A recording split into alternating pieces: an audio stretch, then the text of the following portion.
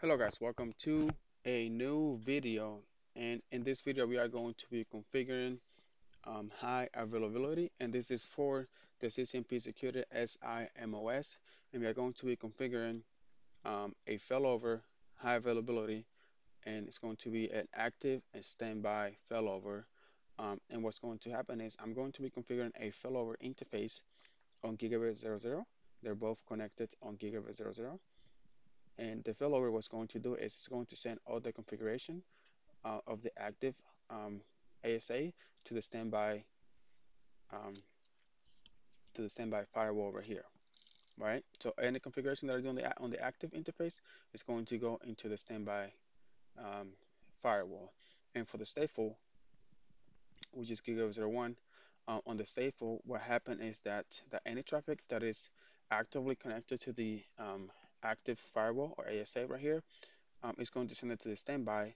So in case of a failover over the active firewall and the standby needs to step in, it's going to have other traffic, and other traffic is going to continue. We know um, without interruption, and that's how high availability um, comes in. So let's go ahead and configure that. We need to go into the ASDM um, of the active firewall. So let's go ahead and close this right here. Don't save. Yes, exit. So let's go ahead and go into the ASDM launcher, and we're going to connect to 3.3.3.1, which is the IP address of that management interface that I have configured. And let's go ahead and move this over here so you guys can see everything I'm doing. So I'm now on the ASDM for the active firewall. So we are going to do some configurations. We want to do some interface settings. Let's go into interface, and the Gigabit 00, like I said, is going to be the failover interface, and that failover interface is going to send all the configuration to the standby. Also, all the current configuration on the active is going to be on the standby, and the stateful is going to be all the traffic. So let's go ahead and we're not going to name this. We just want to enable it. Let's go ahead and enable this one as well. And let's go ahead and configure Gigabit 02, which is the one pointing to this switch. And this one is going to be inside. Enable it. This one is going to be 10.10.10.1. Go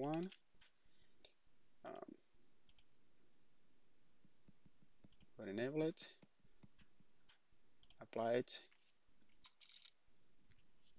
Good. So now let's go ahead into device management, and we want to do a high availability and scalability, and we're going to configure failover. We're going to enable it. The key that we want to do over here is going to be um, the key of active. This failover is going to be Gigabit 00, IP address 1.1.1.1. For this one, it's going to be 255, and the logical name we're going to say F1, standby IP 1.1.1.2.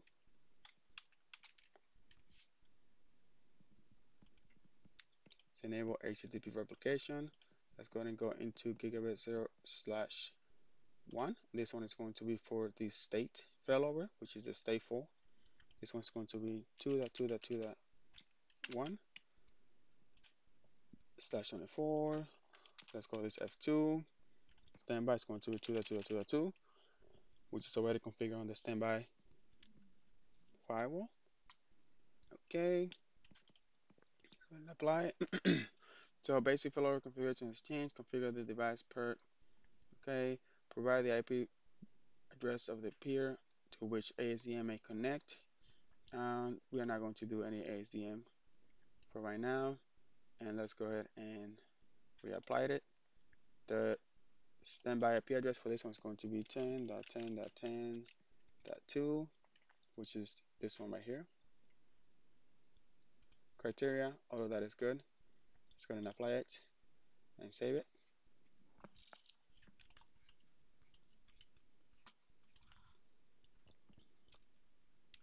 So what we want to do is, after we apply it, We're going to go ahead and save it. So now we want to go into that standby. As you can see, we have no active mate detected. So let's go ahead and go into this config T. And what we want to do is we want to do a failover LAN interface. Let's just call this F1 gigabit 0/0.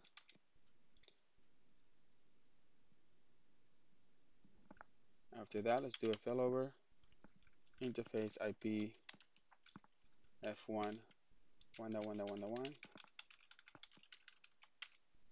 secondary or standby. It's going to be 1.1.1.2, right? And then after that, what we are going to be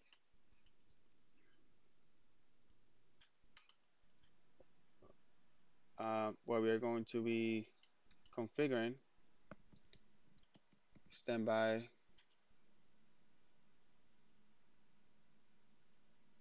So actually, before we do that, let's go ahead and go into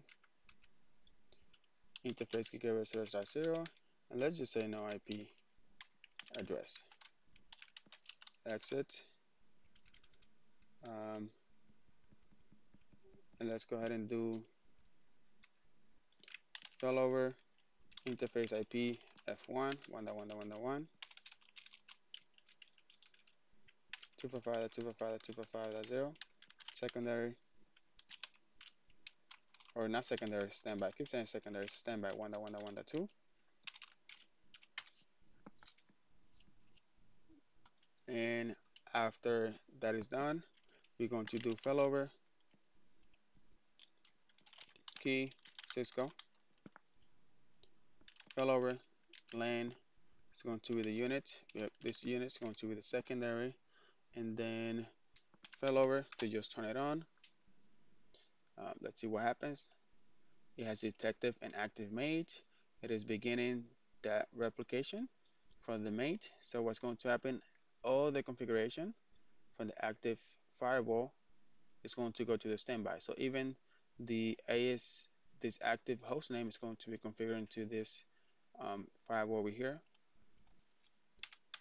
And there we go. As you can see, the now the standby that used to be standby, if you remember right here, the host name was standby, but since all the configuration from the active was sent to the standby, now this one also became the active.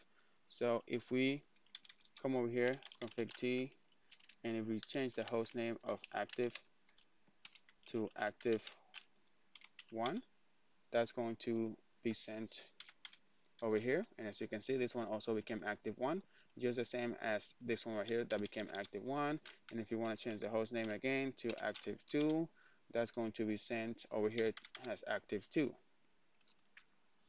So everything that I'm configuring over here is going into the standby. So if we do end show interface brief, or show interface IP brief, you can see that we have 10.10.10.2, which was the method that was configured was via the config, which means that it was sent um, by the active router, well, by the active ASA. So if I go into the ASEM and I configure, let's configure another interface. So let's go ahead into device setup. Let's go ahead and configure this one over here. And let's say that this one interface, let's just call it outside. And this outside is going to have a level of 0. We're going to enable it. Let's just say that it's going to be 20.1.1/24. And let's go ahead and enable that bad boy. Yes, outside. So let's go ahead into device management. Let's go ahead and apply the changes before we do that. And then we're going to go into the interfaces. So over here, 20.1.1.1, I want the standby to be 20.1.1.2. And let's go ahead and apply that and save it. So now as you can see, the standby got some more configuration. So now if we do again show interface IP brief, you can see that Gigabit 03 did not get 20.1.1.1 because we configure this one as standby. We configure this as standby IP address, and the standby IP address is 20.1.1.2. There we go, 20.1.1.2. So that's how you configure the high availability, and the high availability that we just configured was the failover high availability, and we also did the active standby failover with stateful configuration.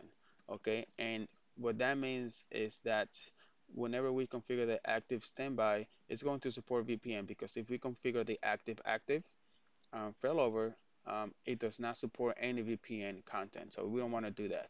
We want to have um, VPN, which active standby does support VPN. And we did the stateful configuration, and stateful configuration allows existing VPN sessions and tunnels to stay up even when a failover has occurred when connecting to the clients and sites that are now entering to the previous standby device. So, and also if you want to see um, the standby router going to active, what you can do, we can go into monitoring. Let's go into properties, and let's go ahead into failover. We go to status, and we want to make this standby. So we're going to make the active standby. Let's go ahead and click over here, and there we go. And as you can see, let's give it a couple seconds.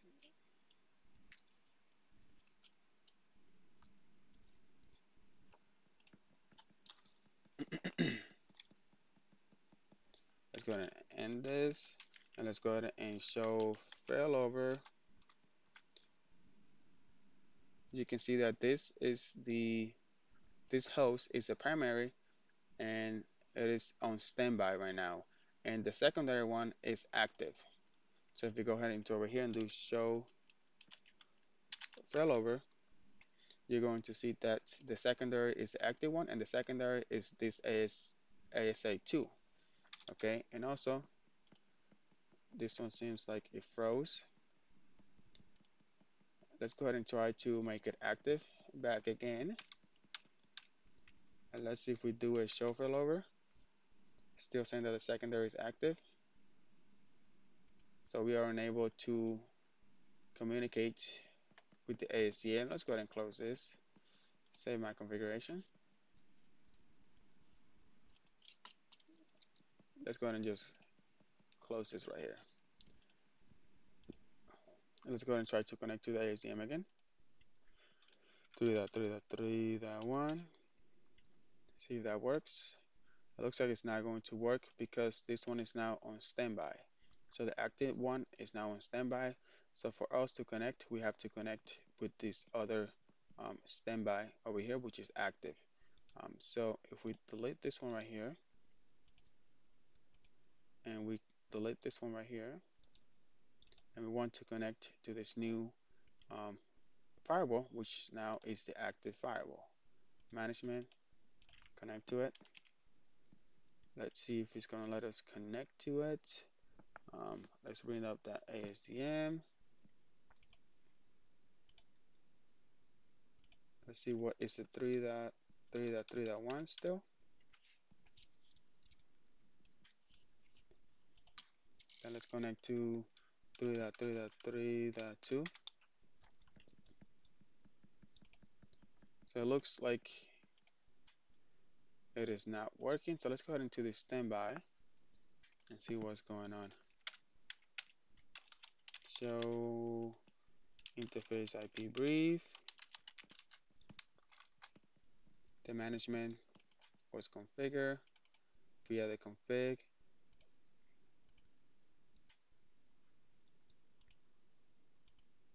So 3.3.3.1.